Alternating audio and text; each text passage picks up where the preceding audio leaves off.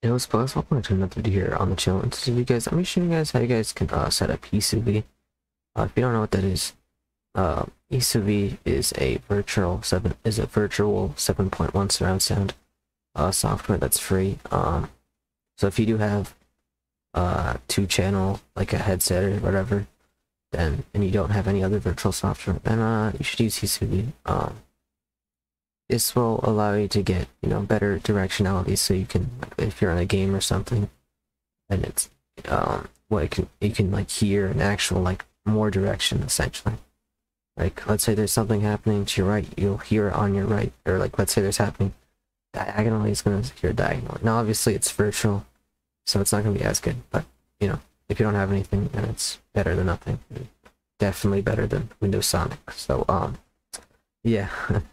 So what you want to do is there's going to be like 3 links in the description. One of them is going to be HeSuVi EqualizerAPO, and then the HeSuVi help page. So HeSuVi is in EqualizerAPO, so you want to just download this first of all, and it's going to have a countdown thing. So just wait. But yeah, and it's going to open up. So actually, just gonna wait for it to load, but yeah, I can just open it here.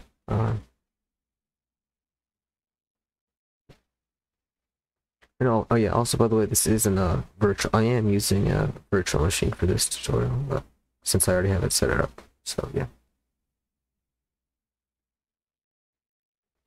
Open file, hit yes.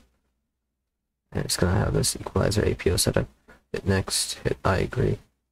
And then just keep it default, I guess. Next. You have the option to not create shortcuts if you want. Install. And then it's gonna do its thing. And then right here, because I'm using a virtual machine, it doesn't show me anything. But essentially, it should show you the list of your devices that you're using. It should show a list of devices for like your sound output.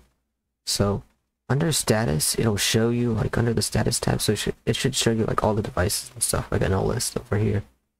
Under the status, it'll show like whether or not it's device default or not. So you just wanna, it'll be like boxes. You wanna tick the ones that you wanna tick the boxes that you wanna have APO be installed onto, so that software can work. So just select what device you're using. If you don't know what it is, under status, it should show you somewhere which one is your device default, and then you can just select that one. So under the status, it should show which one is your device default, and that one should be which one. So you just want to hit OK. It's gonna say this. Oh yeah, okay, so hit OK, and then it's gonna show this, right? And then just say I want to manually reboot later, and then hit finish. So just, yeah, let's make sure just you don't have to reboot, so just, and then HeSuVi, just download this. Also the countdown again. Also just be careful of these, ads or whatever. Just make sure you're downloading the right thing. And then open file, hit yes, HeSuVi. And do you want to unpack HeSuVi into the config folder of EqualizerAPO, which we just installed? And hit yes. And it's gonna extract that. Yeah, I'm just gonna do some stuff. I'm trying to show the whole thing. But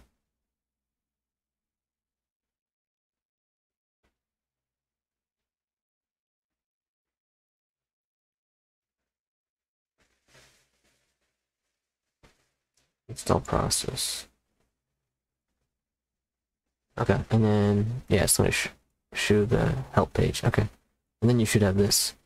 Now you might not hear stuff. Okay, I should have mentioned this before, but you might not hear stuff because of the APO thing, but you wanna, instead of just restarting your whole computer, what you can do is you wanna go under actions. Your actions, you wanna hit restart audio service, and so now it should work.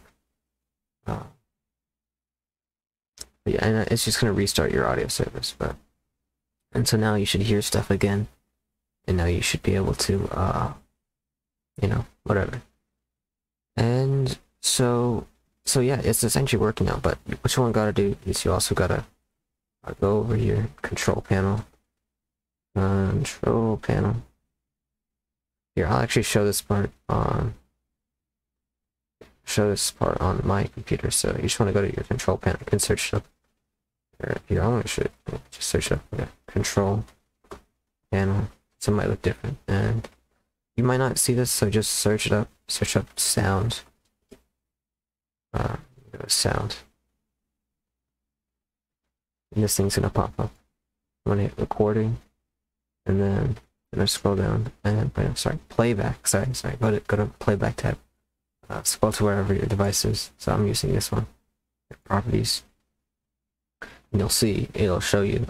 It is the virtual 7.1 surround sound is working, because you'll see that it's showing.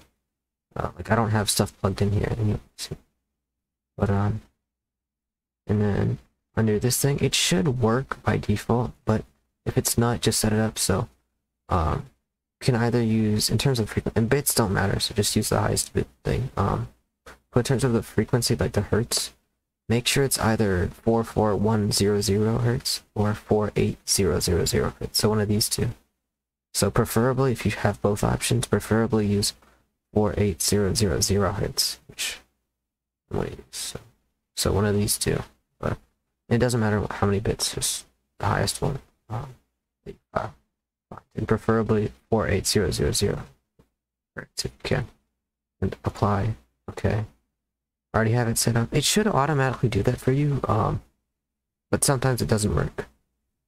And so yeah, that's about it. Go into game, see how it is.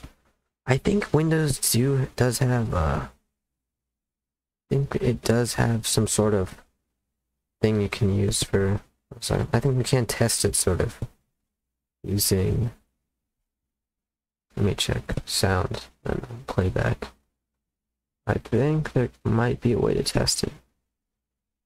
I